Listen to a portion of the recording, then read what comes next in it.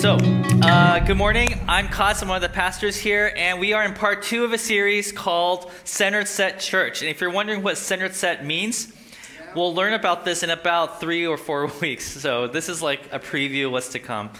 But the whole idea of this sermon series started from the idea that, like, look, when we go around asking people, hey, you want to come visit my church? A lot of times, there are people who already know the reputation of the church before they actually visited a church. Or maybe they visited a church and they were hurt by the church and they're like, I don't want to go back. And so what happened to the church? What happened to the church? Why is it so unnecessarily unattractive? Because when I look at the story of Jesus, you'll notice that a lot of people who are nothing like Jesus actually like Jesus. And if the church is an extension of Jesus, then maybe we should be as attractive as he was. And I'm not talking about like physically attractive, although that doesn't hurt. We're talking about, there's something about like the essence of who Jesus is that draws people near to him. And the people who aren't drawn to him are the people who are like, the light is shining too bright. I can't go near Jesus because it exposes my own darkness.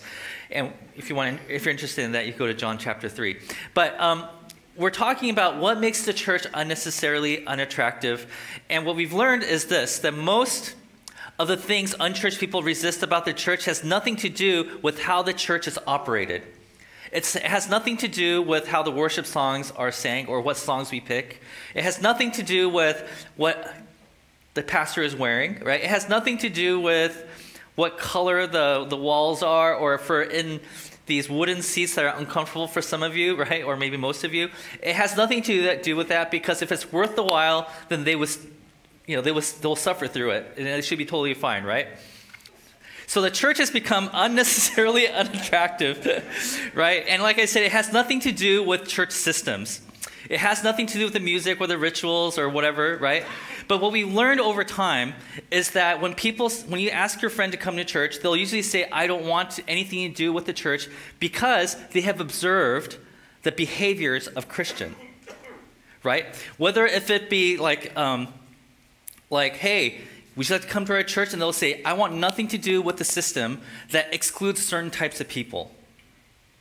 Or maybe you've been in a situation where you used to go to church, but the way you were treated seemed inhumane. They keep asking us to serve, and I had to choose between working my butt off at church or spending time with my family, and the church wanted me to prioritize church over family. Maybe you've been in a situation at church where you felt like you were unloved, that you had to somehow prove yourself that you're part of the group in order to be one of us, right? And so it's usually human behavior that makes the church unnecessarily unattractive. So how do we fix that? Now, usually the answer is, okay, well, let's just change our behavior. Let's just change who we are. Let's change our practices. Next slide. Practice. Let's change our practices. But we talked about last week how if we just change our practices, we're really not changing the root of the problem, right? Because you could pretend to be better people, right? You could pretend like you're like, hey, we accept all people. Why don't you just come to church? Only to find out that a few weeks in, you're like, hey, I want to serve on the worship team. It's like, sorry, we don't let people like you serve on a worship team. And you're like, wait a minute, were you just pretending this whole time? It's like, oh, no, we're not pretending. It's just that we welcome you up to a certain point. So are we pretending? Or are we just lying to ourselves?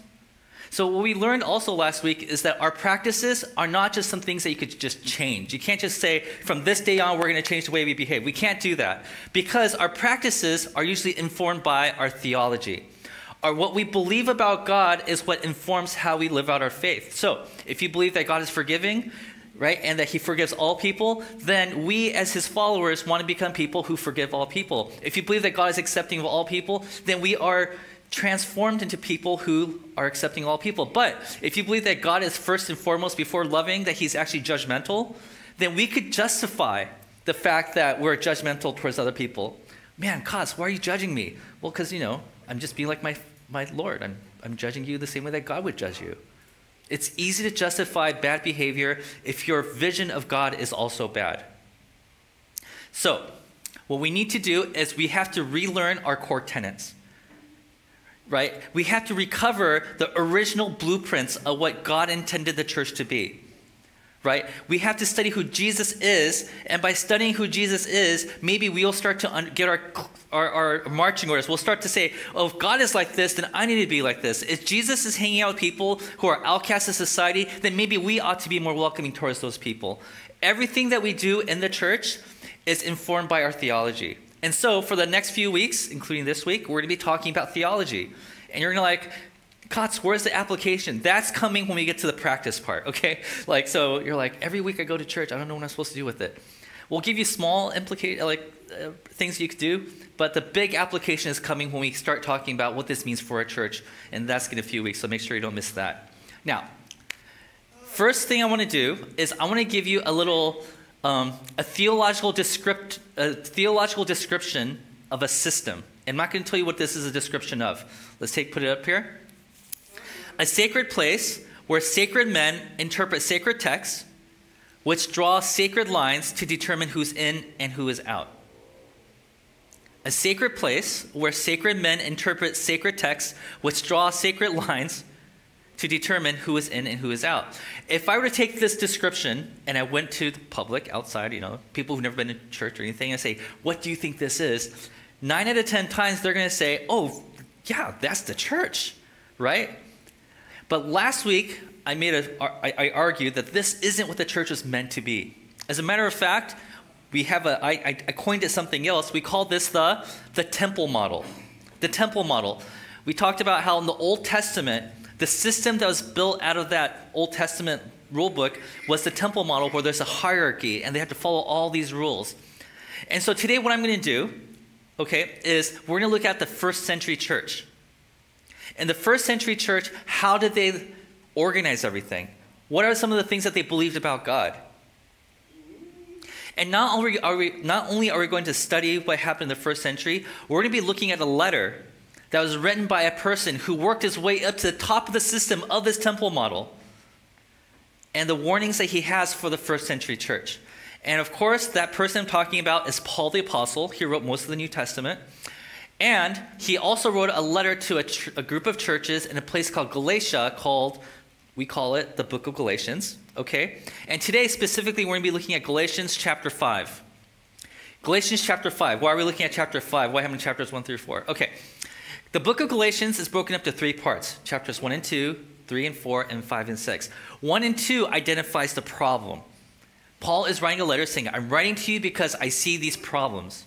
Chapters 3 and 4 is Paul's solution. This is how you fix it. And chapters 5 and 6, the last 2 chapters, is basically Paul pleading with the church saying, please follow my instructions. This is so important. This is where his passion comes out. So this is why we're studying chapter 5 today, verse by verse. We're going to look at almost every verse. And if you want to read more, you can read on your own. It's a really fascinating read. It's one of my favorite letters that Paul wrote because it's not too confusing.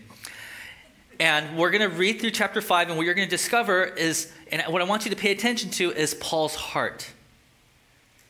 Okay, we'll look at the context of the content of what he's saying, but I also want you to feel what he's feeling here. Okay, that's the main takeaway from today's message: is what is Paul feeling here? Okay, now before we read chapter 5, let me catch you up on some things you need to know. There's a church in Galatia that Paul went to, and there's a group of churches that Paul went to. Okay, and he preached the gospel of Jesus. He's like, hey, let me tell you about Jesus. Let me tell you about Jesus. Let me tell you about Jesus. And everyone's like, yes. And Paul's like, yes. And then after he leaves those churches, another group of people visits those exact same churches. Those people are called the Judaizers. Judaizers.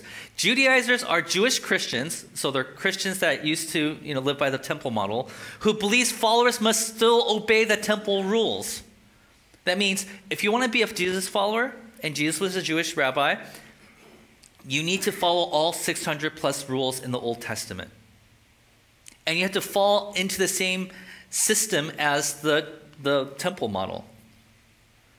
So that's the first thing you need to know about this letter, okay? Because Paul is going to be talking about what these people have been teaching these churches, and he's saying what you guys are being taught by these people, try to forget what they taught you because it could destroy you. The second thing you need to know is that in this, I guess this might be PG-13 a little bit. I don't know. Okay, he's going to talk a lot about circumcision. Okay, and I'm not going to tell you what that means. Well, Maybe. Okay. But I want you to know that when he says circumcision, he doesn't just mean the actual act of circumcising somebody. He's also talking about that circumcision represents the old temple model. Okay, so when he says circumcision, he's not just talking about specifically circumcision, he's talking about what that represents, which is the old temple model. Okay, so we're cool with that? Okay, now, just in case I lose you through this whole teaching of chapter 5 of Galatians, I want to share with you the main point of what I'm about to go, we're going to go through together in case I lose you somewhere along the way. Are we cool with that? Okay, this is what he's trying to say. If you bring the temple model into the church, it will undo God's work. Okay? Just if you're bringing in the temple model into the church, you are undoing God's work. This is the main point of what, okay, so you got your cliff notes right here, okay? Okay, so let's start. Galatians chapter 5, verse 1. It is for freedom that Christ has set us free. By the way, if your version of Christianity does not feel like freedom, then you are following the wrong version of Christianity. Following Jesus should be freeing for you, okay? It is for freedom that Christ has set us free. Stand firm. This is something you should stand up for. This is something you should be immovable from, this idea of freedom. Then, and do not let yourselves be burdened again by the yoke of slavery. What is he talking about here? You people in this church, you just came out of the temple model where you felt like you were slaves. You had to follow all these rules. There was a hierarchy system where the high priest was telling you what you're supposed to do, what you can't do. You are set free from that. Do not go back to where you came from because that is like going back to slavery. Stay away from the old system, right? So then he says this, mark my words. And okay, in the Greek language, because this was written in Greek originally, there is no punctuation, there is no exclamation mark. But these translators who translated this text, they were reading through here and they're like, the translator's like, I get the feeling that Paul is trying to go for. We need to add that exclamation mark right there. So that should just tell you something about what the translators are trying to tell you. Like, Paul is extremely passionate here. Mark my words. I, Paul, tell you that if you let yourselves be circumcised, there it is, Christ will be of no value to you at all. No value. Now, circumcision. Paul is not saying, if you've been circumcised, you're out. Look, Paul himself was circumcised. He was a Jewish rabbi. When he was 8 days old, he probably got circumcised like any other good Jewish family. Okay, so, but Paul was circumcised. He's not saying that circumcision is bad. He's saying it represents, like the circumcision model, the temple model, what it represents is something that he's speaking against right here. Okay? And he says, if you are under the temple model, in that case, there is no value. What Christ is, what Jesus is to you, means nothing. You're undoing what Jesus did on the cross. We'll talk more about that later. Let's continue. Again, I declare to every man who lets himself be circumcised that he is obligated to obey the whole law. Very interesting point. He says there's 600 plus laws in the Old Testament. If you were to say, you know, I'm a Jesus follower, but you know what I'm going to do? I'm going to reach over to the old temple system, pull out the law about circumcision, and apply it in the church. What you're doing is you're actually saying, let's bring the whole thing over too then. You can't just bring one thing over from the Old Testament to the New Testament. If you do that, you're bringing the whole thing over. Right? You bring one in, you're bringing the whole thing in. Now, how did he arrive at that? We'll talk about that later also, okay? But what he's saying is, if you bring the circumcision thing, you might as well bring in the dietary laws, you know, things you can and you can't eat. You might as well bring back the dressing code, like what people are supposed to wear, what men are supposed to wear, what a priest is supposed to wear, what your clothes are supposed to be made of, right? You should bring back the Sabbath law, what you can and can't do on a Saturday. Maybe you should bring back the purity laws and the cleansing laws. Like, bring it all back. If you're going to bring in one thing, you're bringing the entire thing back. How does that work? We'll talk more about that later. Okay, let's keep going. You who are trying to be justified by the law have been alienated from Christ.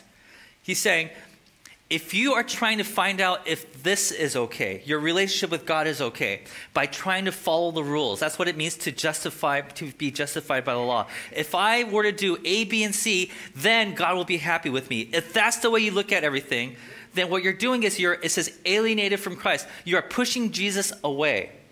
You think that by following all the rules that you're getting closer and closer to God, well, actually you're doing the exact opposite. What? What? Really? Yeah, right? Like, people who are reading this are like shocked, especially people who grew up in the religious system, which I think a lot of us have, right? We're like, wait a minute, growing up, I was told I'm supposed to follow the 10 Commandments. And you're like, wow, Kotz, it's only been what? It's like we're not even 2 days away from becoming out of the denomination and already you're preaching heresy? No. I'm reading straight from Paul's words here, okay? Okay, so he's like, if you are trying to use rules from the Old Testament so that God will accept you, like, you're doing the exact opposite. And then he continues. He says, you have fallen away from grace. Now, this is the key word, grace. I'll give you an example of what they mean by grace. Let's just say somebody in this congregation says, hey, Kotz, it's Pastor's Appreciation Month. I just want to give you something. It's a gift card. I'm like, oh, no. It's like, yeah, no, you and your family, you guys love eating or going to Disneyland. So here's a $100 gift card. I'm like, no, I can't take it. It's like, no, I just want you to have it. It's just my way of saying I love you. Here you go. And I'm like, okay, well, it's a $100 gift card to Disneyland. Okay, well, here, let me pay you. Let me write a check for $100 and I'll buy it from you. Now, at that point, it is no longer a gift. It is an exchange, right? Or if I were to say, you know what, I don't have $100 in my account, so I have a $50 bill. Here, $50. That gift card is no longer a gift card. It's a discount card, right? Does that make sense? So he says, when God gives you grace, he says, I died on the cross for you, not because of anything you've done. It's a free gift that I want to give to you just because I love you. And you are saying, can I at least pay for 50% of that? By doing some things on the side so that it makes you happy. So, like one day you'll look down and say, oh my gosh, Kotz, look at all the good things you've done. That's why I died for you. It's like, no. What you're doing is you're cheapening the cross, the gift of God. It's supposed to be free. And the value of it is wrapped around the idea that it is free. If you had to do something to earn it, then it's not a gift anymore, right? So what Paul is saying here is this, that God's gift is unconditional. There's nothing that you did that made Jesus say, I need to die on the cross for that guy.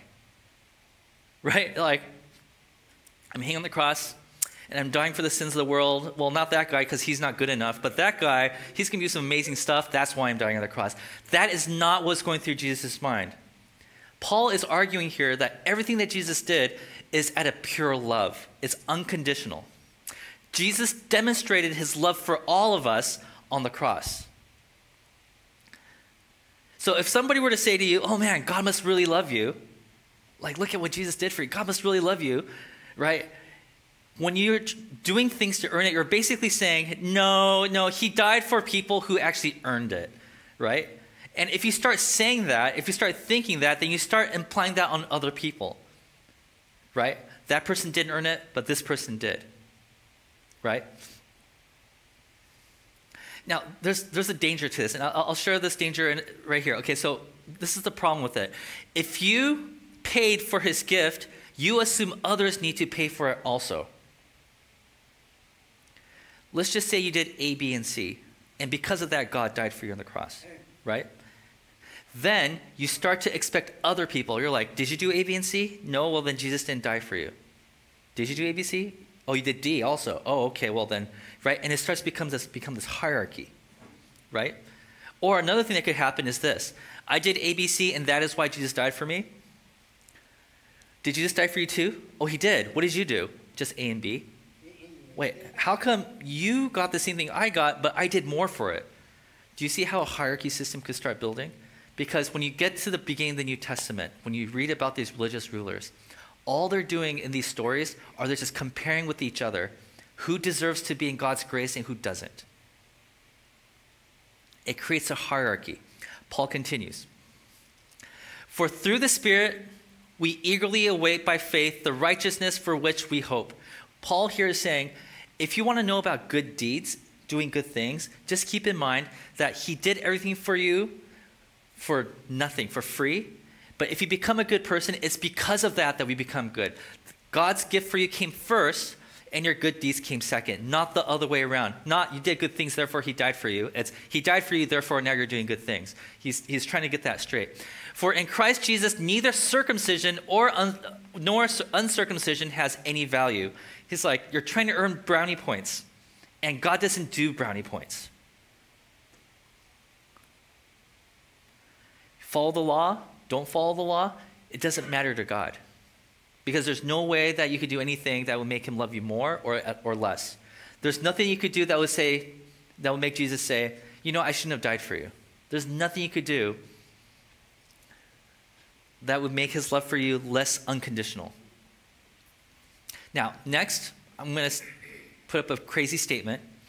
And if it wasn't from the Bible, if I just showed up at a church and I just said this out first, right? They're going to be like, that guy, we need to burn him at the stake, okay? But it's not my words, it's Paul's words, okay? Now, and he also, in this one statement, also addresses the fact, the reason why the church is so unnecessarily unattractive. This is what Paul says next. The only thing, what does it say? The only thing, mean one thing. The only thing that counts is faith expressing itself through love. You mean, Paul, like, out of the 10 commandments, here's the one thing that really, no. Not out of the 10, the only thing. There's only one thing that God looks at right now, and it is love. If you could get love right, then you got the whole Jesus thing down. Well, what do you mean by this? You mean just one? Just only one? Well, what about like thou shalt not, like those, like no, just one thing, love. Because in the temple system, right, when you don't have that unconditional love, or maybe there was, but they just didn't know about it, right? You're always looking up, asking God, am I good with you today? How am I today? Am I in your good graces today? Do I have your favor today? Did I do enough for you today? Are you angry with me today? You're not going to forgive me for that thing I did today, right? Like you're always wondering where you stand with God. And because you're asking God all the time, am I good with you today? And you're not hearing anything back, what happens is you look for a person who might have those answers. And so you find a sacred person, like a priest or a pastor or a guru or whatever religious background you're from. And you ask that person, am I good with God today? And usually in the temple system, what they say is, well, if you do A, B, and C, then you're going to be good. But now Jesus declares, and Paul is reinforcing this idea, you don't have to go to some sacred person to find out if you're good with God, because you can always know that no matter what your life circumstances are, God is always for you. God will always love you. There's nothing you could do that will make him love you any less. Because in the very first place, you did not deserve to be loved by God, but he loved you anyways. And so there's nothing you could do that could take that love away from you. So in case you're like, so how does this work in practice? I just want to share here's a little diagram, okay? So if I'm standing here, which I am, okay? And in the Old Testament, there's clearly commands that talk about how we should love God. Like the first 5 commands of the 10 commandments about loving God. And the last 5 is about how to love others, right? There's clearly commands about how to love God and love others, okay? But if you have these 2 commands, love God and love others, which one takes priority? What do you do when these 2 things actually conflict against each other? For example, a few years ago we did a movie series on the movie by Martin Scorsese called Silence, right? In that movie, there's this, the big conundrum in that movie is this, right? You either renounce your faith and I keep torturing the people, or you renounce your faith and we stop torturing the people. So what do I do as a person in between? Do I love on God and not compromise, or am I supposed to and let these people suffer? Or do I love on my neighbor and renounce God, right? And in that movie, what we learned is that by loving others, you're actually loving God, right? So, but the temple model doesn't allow for that. The temple model is if you have to choose, neglect the people around you and be focused on God, right? The new model that Jesus is presenting here looks like this. Next slide. The temple model makes you ask questions like, how am I doing with God? Am I doing enough for God? And sometimes these two questions lead to this question, which is that person over there in or out with God? Right? Does God approve of what I'm doing right now? And you always seek out these sacred people to give you the answer for these things. And they usually give you some weird line somewhere saying, if you are on this side of the line, you're good. Yeah, okay. So let's go back to the next slide. Okay. So if you're in this situation, right, the new model says this. Next slide. The image of God is in every single person around you. By loving on the person that's around you, you are not neglecting God. You are actually loving on God. Love for other people is the same as love for God. In theological circles, we call this the Imago Dei theology, where it means we believe that God's image is in the person next to you. So if you love on that person unconditionally, then you are worshiping God. This is what Paul talks about in the book of Romans, which we'll eventually get to when we do a series on Romans, maybe like in 2 years or something, right?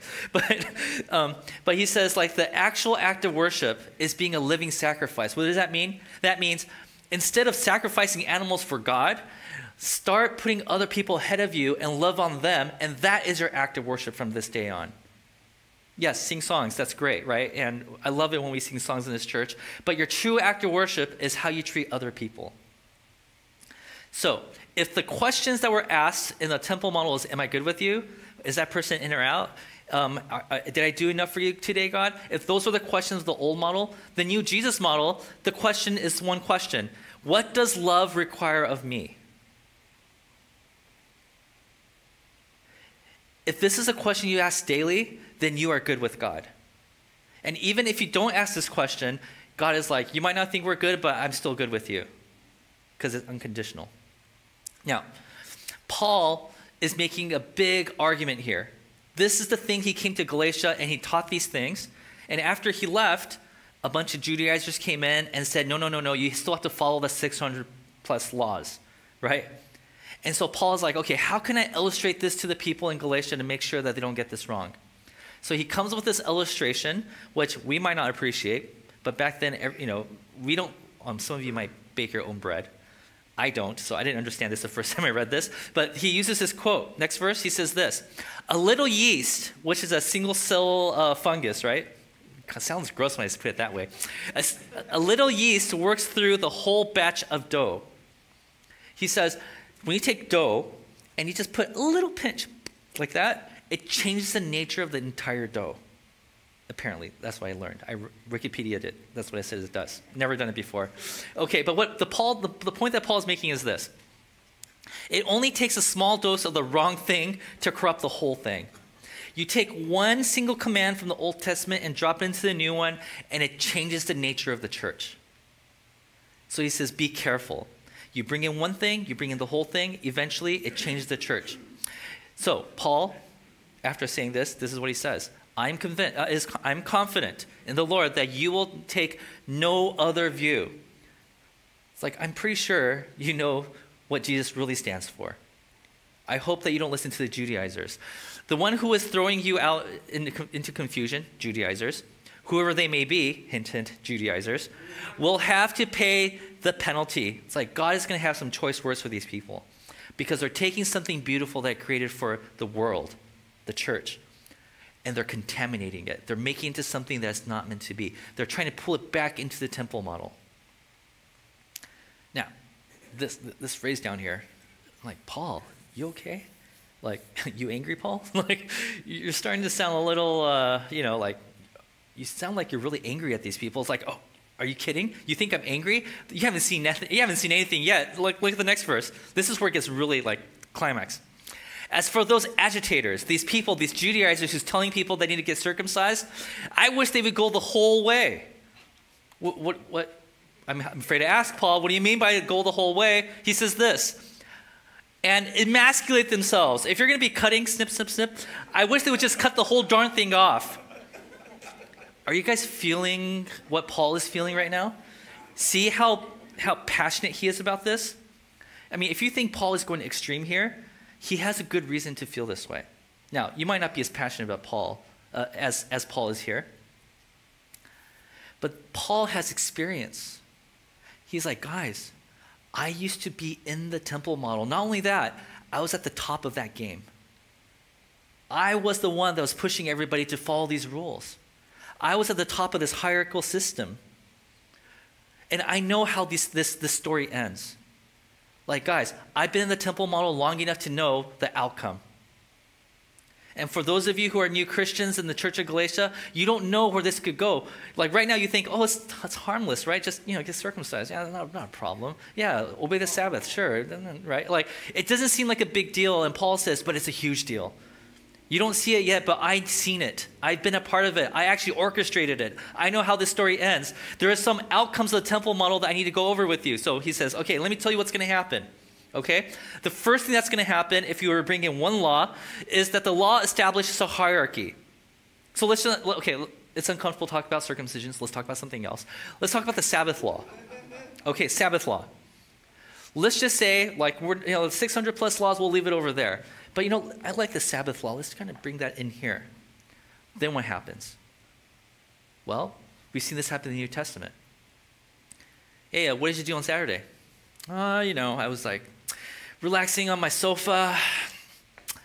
I went for a walk, got some ice cream. What did you do? Well, I'm just curious. When you say you went to get ice cream, how many steps did you take? I don't know, about 400 steps. Like, well, I took 300 steps yesterday. I was like, whoa. Now that's real resting right there. Another person comes with like 300 steps. I realized that by getting ice cream, I'm actually making somebody else work. So I didn't even get ice cream.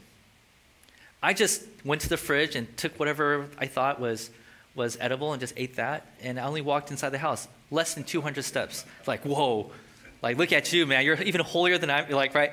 And then all of a sudden, when you have laws, you start to have a scale of the holiest person and the least holiest person, right? Or let's not talk about Sabbath, let's talk about purity, right? God has chosen us as a pure, as a clean group of people. So what did you do yesterday? Oh, I was hanging out with my friend. Like, wait a minute. Is your friend one of the chosen, one of the elect people? No. Well, then he contaminated you. Oh, what did you do? I stayed away from everybody that didn't look like me. It's like, oh, then you maintained your purity? It's like, yes, I did. Like, well, what were you thinking? Well, I was thinking this, like, oh, no, that's an impure thought. What did you do? I totally vegged out, didn't think about anything. Like, oh, right? I read the Bible all day. It's like, oh, right? And all of a sudden you have this competition. A hierarchy gets set when you bring in one little rule from the Old Testament to the New Testament, right? And when that hierarchy is established, all of a sudden you have people at the top and the people at the bottom. And the top of the hierarchy determines values. So eventually with the hierarchy, you have somebody who is considered to be the holiest of the group and the least holiest, right? So the person at the top obviously is closer to God. So that person will look around and say, you know what, when it comes to sins, I think the sin of lying is less severe than the sin of divorce. People have asked me, like, as a pastor, they're like, hey, Kot, so why is it that Christians are way over the top about sexuality, but not so much about greed? It's like somebody ordered it in that way. The Bible didn't, right? The Bible talks about how all sins accomplish the same problem, like same thing, right? But it's like these people at the top of the hierarchy apply value. Like, okay, this sin is worse than this sin. So boom, boom. Lying is less sin than, so you could lie 10 times, and you get divorced once, and that's worse than this. Like they create these scales artificially, right? Not honoring your parents is less severe than stealing. Who made that rule? Somebody at the top of the hierarchy made those rules. We see this actually playing out in Jesus' day. Jesus is at a synagogue, and it's a Sabbath. He's not supposed to be doing any work. He sees a person who is ill. I think he had a shriveled hand in the book of Mark. There's a person who had a shriveled hand. And Jesus thinking, I need to heal that guy. I have the ability to heal somebody who isn't well. But in order to do that, I have to break the Sabbath law. And so Jesus thinking in his mind, I think the Sabbath was designed to help people, so I'm going to help that person. And as soon as he heals the person, the synagogue hierarchy, the people at the top, the synagogue leaders look at that and says, you just broke the worst command, of the most important command, Sabbath. Because breaking the Sabbath is a worse sin than not healing somebody on the Sabbath. Like, they create this hierarchy. Who creates this hierarchy? People at the top, because people trust these people to be holier than everybody else, right? So what happens when you have the top of the hierarchy determining values? Then you eventually end up drawing unnecessary lines. So if you don't, they give you a scale, like there's an A minus, B, B plus, B minus, whatever. And then you're like, but anybody under a D is out. So if you don't look like us, if you're not practicing the things that we're practicing, you're out. If you failed at these sins, you're out. But these sins, no, you're still in. Do you see how just bringing in one little thing could create an entire system that is designed to keep certain people out, making the church unnecessarily unattractive? So, Paul, he warns us, when you bring in something from the old and bring it into the new, you're bringing us back into a system of enslavement. So Paul continues, you, my brothers and sisters, we're called to be free. Like I said, if your version of Christianity feels like enslavement, if it doesn't feel like freedom, you bought into the wrong version of it. But do not use your freedom to indulge the flesh, rather serve one another humbly in love. Paul is saying he's making a really good observation here. He says, I understand that a lot of you, your morality comes from these laws in the Old Testament. It says do not steal, and you're saying that we can't bring that into the new one. So does that mean we start stealing? Right? It's like Paul's like, no, you're missing the point. Remember, we are not bound with these laws of the Old Testament, but we are now bound by this one law, which is love. Right? And let me just explain to you what that looks like. And so Paul says this, for this reason, okay? He says, the entire law is fulfilled in keeping this one command. What's that one command? Not the whole 600 plus commands, right? This one new command is this, love your neighbor as yourself.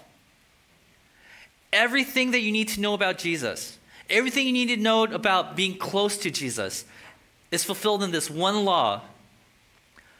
Love your neighbor as yourself.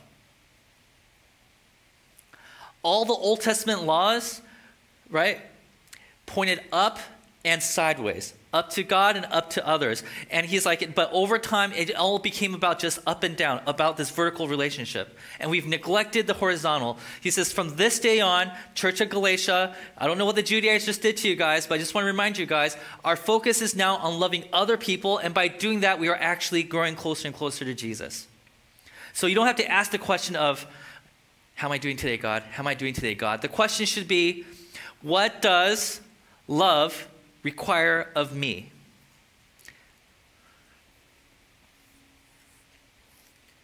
Now, I probably split the crowd today because some of you are like, amen, we've been waiting for this, right? And the other half of you are like, what are you doing to the Old Testament, Kotz? Well, it's not me. Paul did that. I'm just picking back off what he said, right? But it is hard to let go of the Old Testament laws because we grew up on the Ten Commandments, right? So why is it so hard to let go? We're going to talk about that next week. There's a psychological aspect to it. But today, so we'll talk about what we should do instead of, hanging on to the Old Testament laws. But today, I just want you to focus on this. Paul was passionate about this. He was doing everything he can with words to warn the church, do not cross that line. Do not go back and bring something from the old and drop it into the new. There is a danger that you're playing with here. And if you've been a part of church for a long time, you know. You probably have memories of this probably, where you realize, oh my gosh, the church I used to be at, or the church that I'm at right now, or maybe even this church. We brought some of the old stuff into the new.